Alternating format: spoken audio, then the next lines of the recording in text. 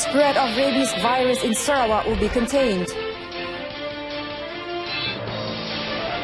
Detailed investigation to be conducted into abusive teacher.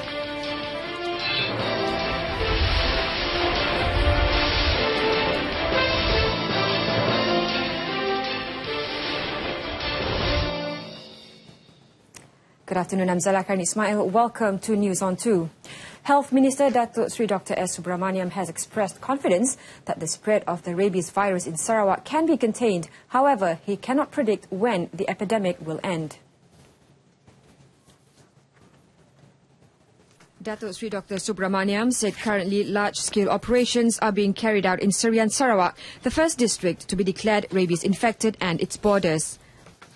Boleh kawal, tapi proses ini kadang-kadang anjing pun boleh lari tau dari satu tempat ke satu tempat.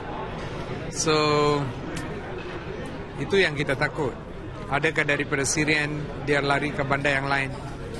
Perkara ini.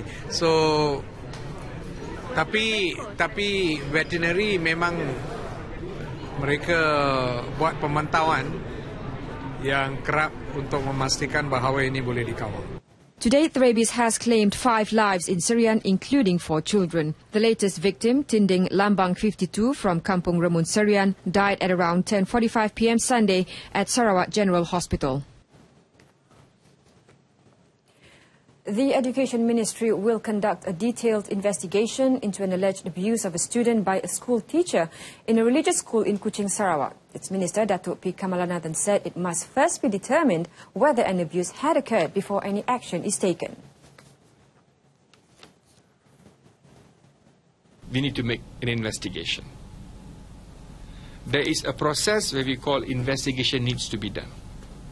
Once the investigation is done, and if we find that the teacher is guilty as been accused of, then the Ministry of Education will not hesitate to take disciplinary action against the teacher. He said this during a briefing at the Asia-Pacific Regional Technical Capacity Development Workshop on Effective Planning of Education Sector for Achieving SDG 4 Education 2030 in Kuala Lumpur yesterday. In the alleged incident that happened last Tuesday, 2 Form 4 students of a religious school were disciplined for not completing their homework. The alleged punishment given by the teacher was said to involve an hour of doing sit-ups and squats, which had caused the student to suffer from torn thigh muscles, believed to have been a result of the extreme punishment. Former Road Transport Department's JPJ Deputy Director General Datuk Yusof Ayub, who was fined for a traffic offence a week ago, claimed trial at the Putrajaya Magistrates Court today. The 58-year-old was recharged for the offence after Chief Justice Tan Sri Mat Ra'us Sharif said the case would be sent back to the court as he did not turn up for the hearing last Tuesday. Datuk Yusof instead had sent his special officer to plead guilty on his behalf. He was charged for driving on the emergency lane in Lingkaran Putrajaya at 6:27 p.m. on October 7th last year. The act is in violation to Rule 53, subsection 1 of Road Traffic Rules 1959, and it is an offence under Section 119, subsection 1, subsection C of the Road Transport Act 1987. Last Tuesday, he was fined 600 ringgit after his representative pleaded guilty and mitigated on his behalf. Prosecution was conducted by Deputy Public Prosecutor Izzat Fauzan, while Datuk Yusof was represented by lawyer Datuk Baljit Singh Sidhu.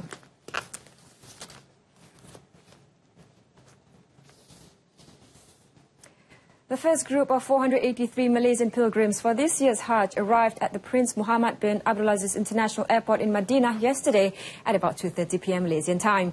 After clearing with immigration and the Muassasa or Saudi Hajj Affairs officials, they arrived at the Anwar Al Madinah Movenpick Hotel at about 6 p.m. Malaysian time.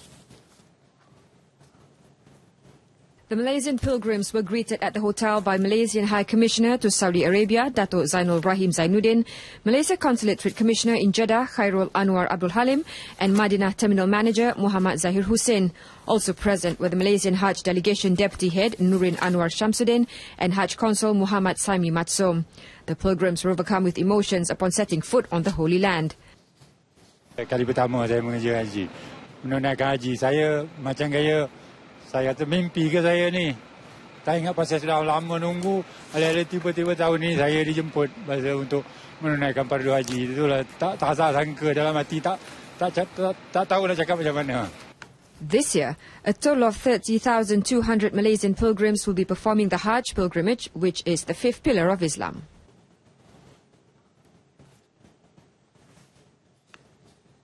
Meanwhile, Prime Minister Datuk Sri Najib Tun Razak, who bade farewell to the second batch of Malaysian Hajj pilgrims at the Kelanajaya Tabung Haji complex yesterday, said the exemplary behaviour by Malaysian pilgrims was a contributing factor to this year's increased Hajj quota. Kita di Malaysia ni, tuan-tuan, dapat banyak keistimewaan. Jangan fikir semi datang ni yang pipih datang melayang, yang bulat datang bergolek. Tidak. Ini berlaku kerana usaha yang dilakukan oleh kerajaan Malaysia kita. The Premier also reminded Malaysian pilgrims to pray for Malaysia to remain safe and achieve many successes, including in the international arena. The second batch of Hajj pilgrims, comprising of 420 people, left for Medina at 9:30 p.m. yesterday. A total of 112 flights will ferry 30,200 pilgrims to the Holy Land in this Hajj season, with the last outbound flight on August 26. The body of a man who was reported missing while fishing near Kampung Sungai Dua, Alor Janggus, was found floating in the waters of Kuala Kedah, Kedah yesterday. Kuala Kedah Malaysian Maritime Enforcement Agency MMEA Director Lieutenant Commander of Maritime Ahmad Kamal Muhammad Noor said that the body of Muhammad Naim Hassan, aged 21, was found at around 5:20 p.m. yesterday. The victim's body was found at a distance of 2.7 nautical miles from Kuala Kedah before being handed over to the police for further action to be taken. The body, which was found with no traces of injury, was then taken to Hospital Sultanah Bahiyah HSB Alor Star for post-mortem. Muhammad Naim and a friend, Muhammad Nizar Sawa, aged 31, were believed to have set sail at 6:30 a.m. on a boat belonging to his father before it capsized. The victim's friend managed to save himself by clinging to the overturned boat before being discovered by some fishermen. Coming up next, IMF revised economic growth forecast to 4.8%.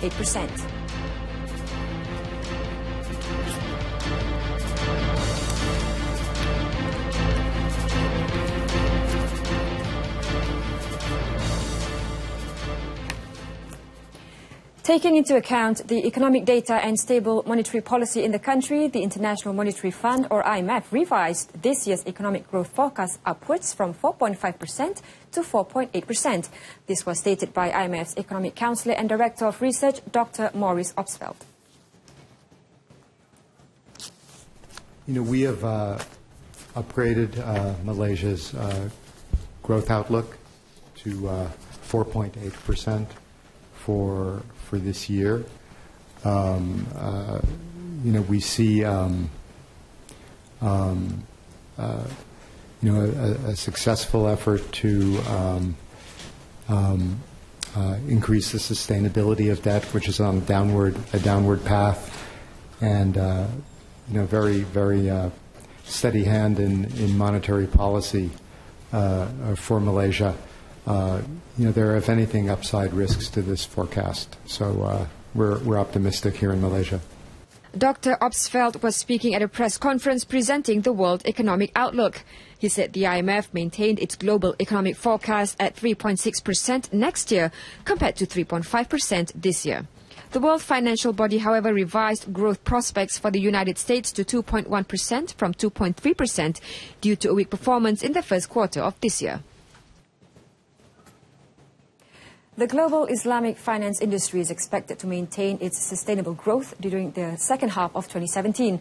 World Islamic Economic Forum Foundation WIF Chairman Tun Musa Hitam said the strong growth currently experienced by the Islamic financial industry is due to the surge of interest in Islamic finance shown by non-Muslim countries.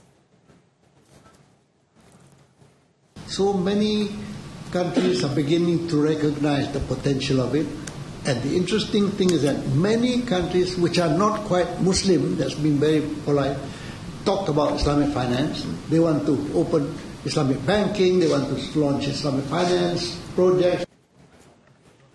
He said this at a media briefing on the 13th WIF in Kuala Lumpur yesterday, which was also attended by Sarawak Deputy Chief Minister Dato' Amar Awang Tengah Ali Hassan. The upcoming 13th WIF themed Disruptive Change, Impact and Challenges will be held at the Borneo Convention Centre in Kuching, Sarawak from November 21st to 23rd. The issue of water supply shortage in the Orang Asli village in Kampung Aipasi, Kluang, Johor will be solved with the construction of new tube wells by a group of researchers from University Technology Malaysia, UTM. It is expected to benefit 30 households comprising of about 150 people in the village. The research is in collaboration with the Malaysia-Japan International Institute of Technology, UTM MJIIT, Centre for Community Networking and Industry, CCIN, Department of Orang Asli Development, JAKOA, Ministry of Health and the Ministry of Rural and Regional Development. UTM Deputy Director for Disaster Preparedness and Prevention Centre, DPPC, Professor Dr. Muhammad Ali Muhammad Yuzir said that at the moment, the villagers rely on the water source of a tube well with a limited depth of 30 metres. Kami juga telah melakukan preliminary study untuk menentukan di manakah kawasan tapak yang sesuai untuk dilakukan kerja pengorekan untuk menghasilkan air daripada telaga tube sedalam 100 meter. The tube wells will be built in the area that has a lot of rock fractures with fracture networks that lead clean water to the Orang Asli settlement. 100,000 ringgit was allocated by the Ministry of Higher Education for the construction work of the tube wells. JAKOA and the Ministry of Health had also agreed on a donation for the purchase of equipment such as pumps and new tube wells that channel water to the Orang Asli homes at a distance of about 150 metres. Masalah air dah 50 tahun dah. Lama kita memang dah lama minta tapi dapat tapi tak mencukupi. The construction of tube wells also involves volunteer researchers from all institutions in the project. Perak became the first state to implement the One Malaysia Customer Service of Civil Servants, or OneServe, in order to improve customer service system. Public Service Department Director General Datuk Sri Zainal Rahim Seman said the first phase will be implemented in the Perak Urban Transformation Centre, UTC, and the Ipoh City Council, MBI. He said the OneServe concept is an improvement in segregating each service to its own counter, as opposed to various services handled by one counter.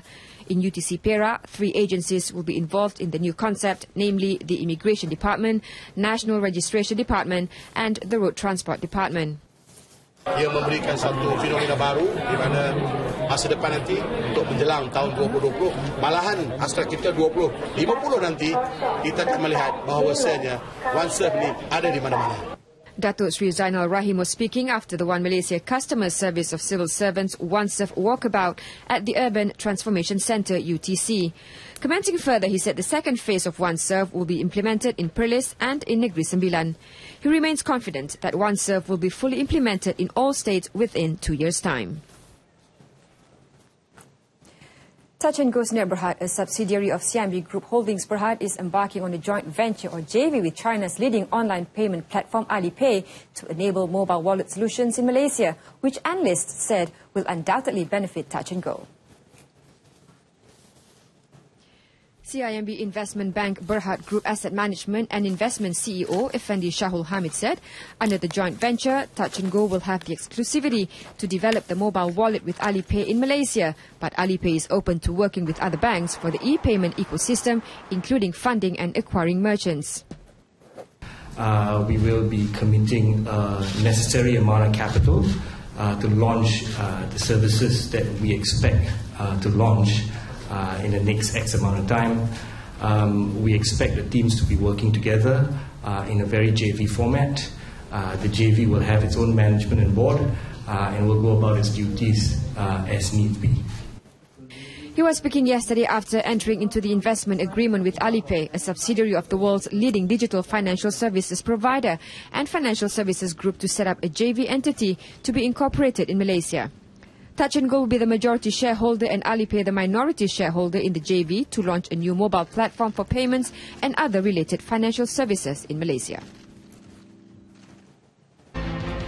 Malaysia ready to take on the world as champions return home. Stay with us.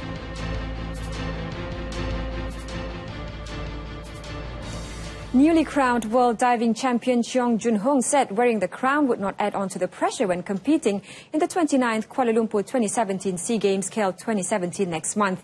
The 27-year-old diver said every competition offers a new challenge that must be faced and should not take opponents lightly at any time. Junhong returned home to a rousing welcome from sports fans and top officials, including Youth and Sports Minister Khari Jamaluddin Abu Bakar at the Kuala Lumpur International Airport, KLIA, yesterday. Also present were the 27-year-old's family members, father Cheong Sun Meng, mother Liao Lai Kun, and her sisters. Junhong, who was escorted by head coach Yang Zhuliang and the entire diving team, was also inducted into the Malaysian Book of Records during the event. Bagi saya paling penting adalah consistency in training. Yeah. And the second one bagi saya recovery. Last Wednesday, Junhong made history when she upset Rio Olympics gold and silver medalist Xi Yijie and Ren Qian of China to become Malaysia's first diving winner at the World Championships in Budapest, Hungary. The grand welcoming home event at the KLIA Arrival Hall also welcomed para-athletics world champions short putter Ziad Zulkifli and long jumper Latif Romli, as well as the national under-23 football team who had qualified for the AFC under-23 championship.